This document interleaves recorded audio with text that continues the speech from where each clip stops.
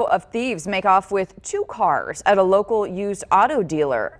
Then they used one car to steal the next. It happened at 3 a.m. Sunday morning at Daly's Used Cars on East Troy. The thieves got through the gate and began stealing batteries from the vehicles first. From there, they hotwired a truck. The suspects drove off the lot in the truck only to come back. They came back 3 hours later. They strapped a Dodge Durango to the stolen truck and drove off with both. With the times of COVID and stuff like that, I've already got a bloody nose, and like I said, now I've got a black eye, and maybe somebody knows somebody out there off these videos or sees the truck. Now, the truck has been found, but Daly's Used Cars is offering a $2,000 reward for information that leads to the return of the other missing vehicle. And